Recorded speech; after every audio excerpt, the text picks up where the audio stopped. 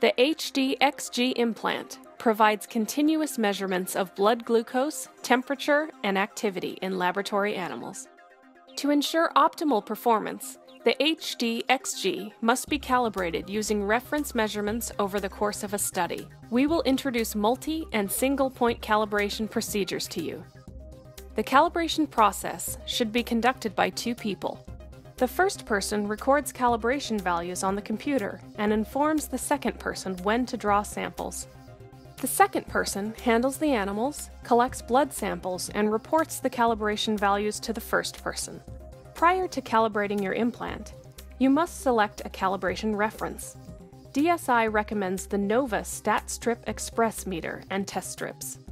After surgical implantation of the HD-XG, place the animal in range of a receiver, leave the implant on, and enable data acquisition to assess the animal's health and observe stabilization of the implanted sensor.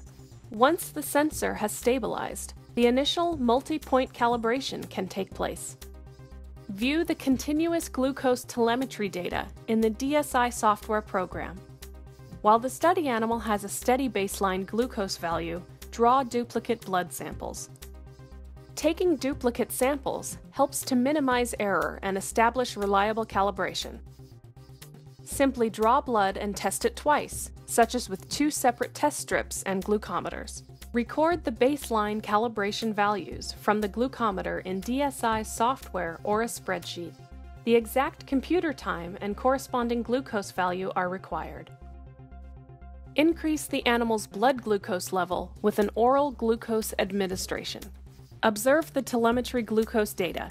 The glucose level will peak approximately 12 to 16 minutes post-dose. Wait an additional 5 minutes after the glucose peaks and then draw duplicate blood samples once again. Successful completion of the initial multi-point calibration establishes a linear relationship between the sensor output and blood glucose levels. Following the initial multi-point calibration, it is important to take twice-weekly single-point reference values at the same time of day when an animal's blood glucose is stable. To take a single-point calibration, draw duplicate blood samples while the animal has a steady blood glucose value. Record the values from the glucometer in DSI software or a spreadsheet. Single-point calibrations help account for non-physiologic changes in the baseline glucose value, such as a sensor drift due to enzyme instability or fibrin and tissue growth.